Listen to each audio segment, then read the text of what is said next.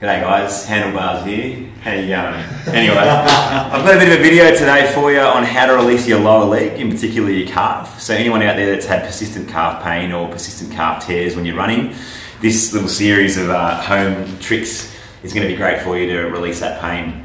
So I've got a few different little tools that you can use today. I've got a foam roller. You can use a PVC pipe though at home. I've got a little, I don't know what that is, an enlarged tennis ball. It's quite hard. Got a lacrosse ball, a broomstick, and a toilet roll holder. Alright, so there's little things you can use around the house. They're going to be great at releasing your calf. So it's often a quite forgotten area in the body that helps with posture and just free movement. But if you have someone who has constantly got calf pain, you definitely know how important it can be to pain-free movement. So what we're going to do today is just show you, a lot of people we see in the clinic get pain right in the middle between the soleus and the gastrocs there at that junction. Most of the time on that lateral portion there, okay? So obviously when you come in or when you're at home, you want to try and release that point. But what I want to show you today is there's a few other areas that you can focus on to not only relieve that pain, but just get this whole leg working better. If you've got a flat foot or if you've got high arches, these points are going to be really important. So what I'd always start with is your foam roller or a PVC pipe, because you want to release the superficial tissue first. This stuff, we're not going to fix your problem, but it's going to be a good start in terms of what you're going to do at home to start the process off. So obviously what we want to do here to just warm up the tissue, this is pretty basic stuff, but just go pretty quick for now. The foam roller is not too painful, so I would definitely always use a PVC pipe, but just for the sake of the video, we don't really have one here today. So you're exploring that. This is a really good way to have a bit of a reconnaissance on your calf to see where exactly it is sore. So for me, up top's not too bad, and you get to that midsection there, and it's just that junction of pain, especially when I rotate to the outside there. So just try and warm up all that tissue, work into the medial portion as well. Not too much going on there, a tiny bit up the top, and then down into the soleus and the Achilles. You're going to need a bit more in that section though. So once you've done a couple of minutes on that, warming that up, what you can do is get this ball here and start to target exactly where you want to be releasing. So I find that junction there, put as much pressure on with my leg as I can, and I'm just going to pin and hold there. Just hold as much as I can. Just really push my leg down, not move too much, just pinpoints, changing direction minimally, just tiny little bit at a time. And once you've sunk into that tissue where you feel like that blockage is, what you can do is actually start some active release as well. So you point your toe forward, let it soften, and then you can just bring that foot into dorsiflexion to kind of floss that area. And you can see my nervous system responding there. When I let go, you watch this. See that nervous system just doing a bit of a shake there? That's really, really good. So once you're into that depth there, you can explore that just nice and slowly. Not moving too quickly, right there, right at that junction to the outside. I bet a lot of you can relate to that pain as well. So obviously you want to spend quite a lot of time doing that, but for the purpose of the video, I want to show you some other little areas that you can focus on.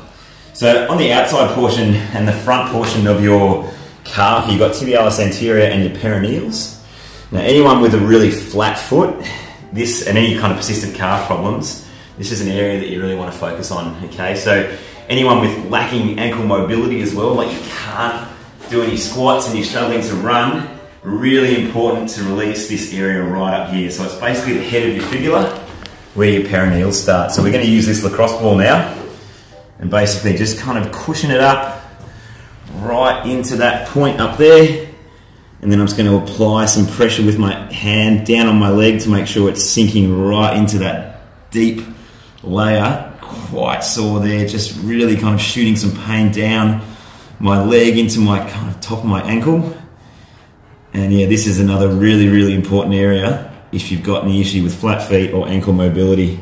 Just jamming that right up into that side of the calf, and it causes quite significant pain going down the leg. But yeah, really important to spend a lot of time up here and release. You can actually go, right there's a killer. You can actually go all the way down, but I really think that if you pay a lot of attention right up here, it's going to be the most beneficial for you. All right, now focusing on the other side. Once again, if you have any issues with flat feet or persistent calf problem, and also anyone that has really high arches, This is another really, really important area to treat and to hydrate as well. It's called tibialis posterior, and it's just the other side of the shin. So a lot of people are getting shin splints. This is something you'll be able to relate to as well. Just this kind of, you go on that shin bone and then you're just drifting inwards to that bit of tissue there. It's always quite tender. So what we're going to do today is, you can use your own thumbs, but I've got a little tool here, a little toilet roll holder, and any way down that shin bone, you want to sink in just into the tissue and then angle it back into that bone and just hold there. Explore it. You can kind of go onto the bone and then do some scoops away from the bone, just kind of filing down that periosteum of that tibia, and you can even do some active stuff in there as well. But you'd want to focus basically on the sore points, but just explore that whole way down. So right there, I've got a ripper. That goes everywhere. That goes actually into that point where I was saying before that I get a bit of pain in that mid junction. So that's an area that I really want to focus on. Oh, okay. My next one is tibialis anterior.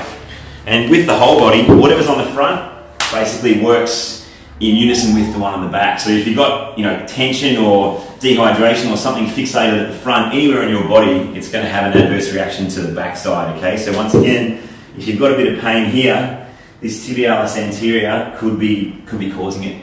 So what we're going to focus on now is this tendon here. See that tibialis anterior tendon? This is an area that can get really jammed up. Obviously, like I said, affect this, but also affect your inability to perform anything that requires ankle mobility. So running, squatting, anything there. A lot of people have a terrible wall test because they have just a jamming feeling there. A lot of you right now, if you tried this, you might feel like something's just blocked there. So what I've got is a broomstick handle, and I'm just going to slowly sink in just next to that tendon there, trying really hard to not flick over it.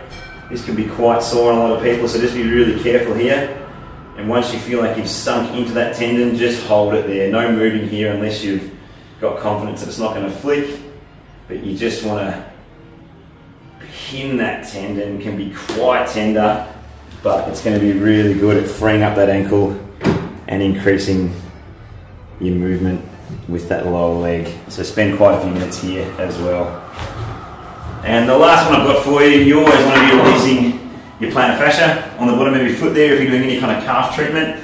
So once again, with this lacrosse ball or a golf ball at home, pay attention to where you feel really tender, but you want to get right up into where the tendon attaches. So you can work in this mid-belly region, but yeah, generally you're going to get the best result from getting right up in that tendon there. So you're basically putting as much weight on as you possibly can there, finding sore bits. Once you've sunk into that pressure, you can start to explore.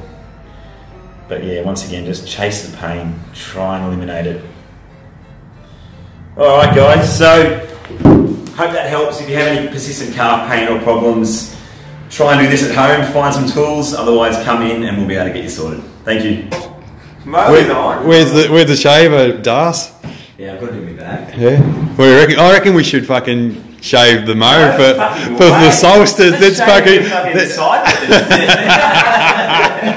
Simpsons. Get rid of those sideburns. Come on, let's go the mo.